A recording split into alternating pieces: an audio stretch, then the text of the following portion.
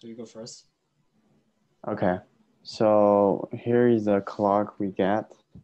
Due to some technical issues, our earphones just broken. So in theory, our clock, our speaker will work well. And here is the code showing like the clock, the mode, and out.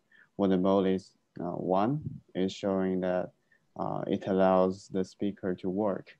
So our group use the PWM, which is pulse width modulation, and use a 20% duty cycle to modulate the speaker so that it works pretty well during, as you can see in the simulation.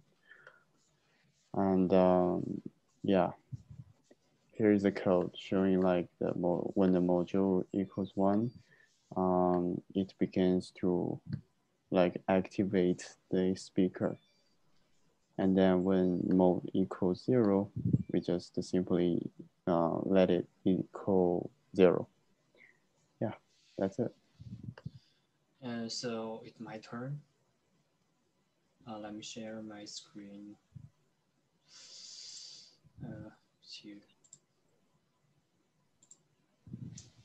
So I will talk about our code in a whole.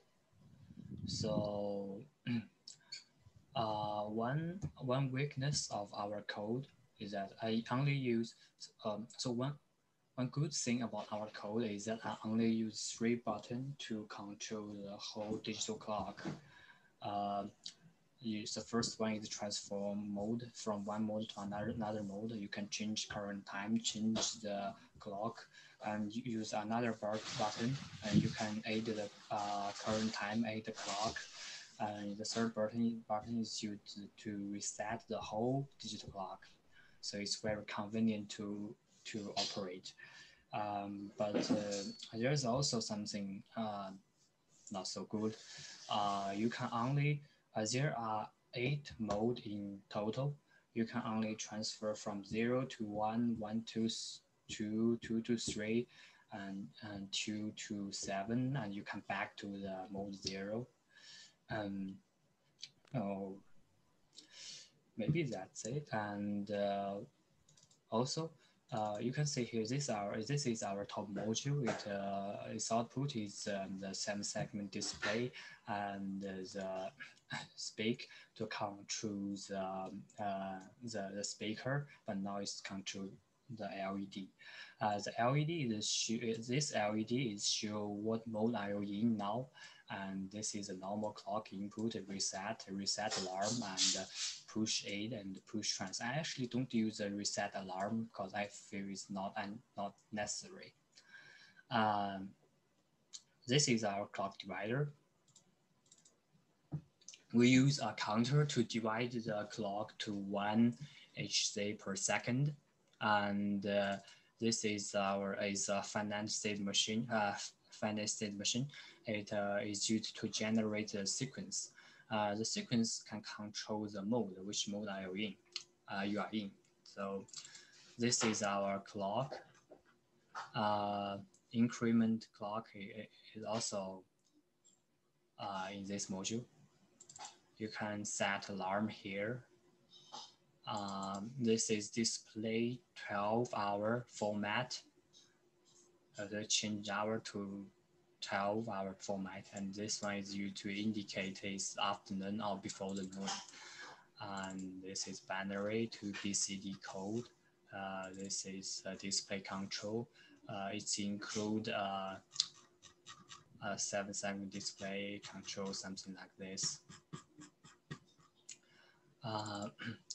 This is a comparator. It will this value will become 1 when the alarm and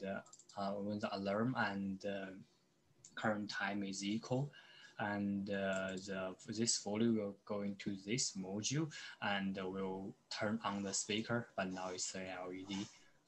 Anyways, just like this. Oh, there is also one counter in the comparison model, so that it can count to the 10 second and will turn itself off. And this is a constraint file. You can see the clock, the LED, the 7-second display, and the speaker. No, so I don't use it now. I use another LED. This is basically our Lab4 code. That's it. Thank you for listening. Yeah, thank you. Yeah, I'm ZhengyiYang. This is our Lab4 video. Lab4 demo video, and I use this 7-second display to show the time and the 3 button to control it. This one is a transfer button. It can transfer the alarm from one state to another state. There are 8 states in total. State 0, you can see the current time. State 1 to 3, you can change the hour, minute, and second for the alarm. State 4 to 6, you can change the hour, minute, second for the alarm. The last one is for the current time. And the last mode is for the 12-hour display.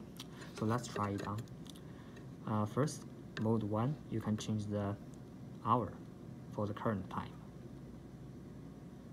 You can see it. And for second mode, you can change the minutes.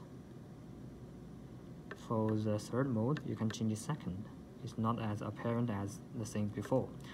For the last, for the mode 4, you can change the hour for the alarm. And you can also change the minutes for the next mode. You can also change the second. I use the second in my alarm because it looks better, but I actually don't use it because if I use second in the alarm will last so short. It only lasts 1 second. It's too short. And for the last mode, 12-hour, press again, you are back to 24 hours. Now, press this button, you can reset the whole clock, include the alarm. Let's try our alarm. So let's turn to the mode 5 and set it at 1 minute and back to the 24-hour clock. Yeah, so just wait it to the 1 minute.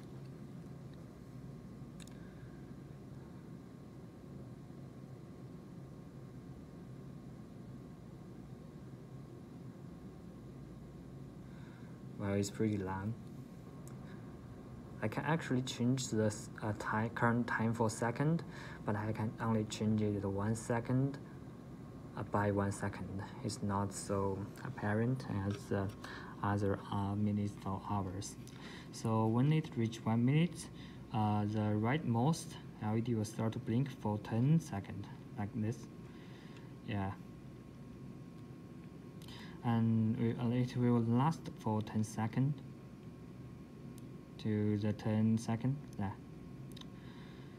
And so this is our alarm. But we also have some problem with our last module, which is 24 hours, which is 12 hours, like this. You can see in the modules 8.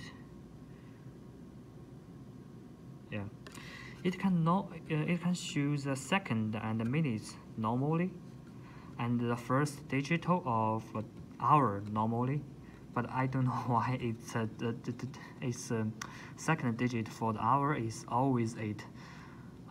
Whatever we do for on the code is always keep 8. I don't know what's going wrong with this digit, and it can also show the afternoon and before the noon normally with the letter A or P. So the time now is 002 minutes 11 seconds, so it's A. This is our lab demonstration, Lab4 demonstration. That's all. Thank you. We actually also do the speaker for the alarm, but I can't demonstrate it here because I forgot to bring my earphone with me. But I can show you on our simulation and the waveform.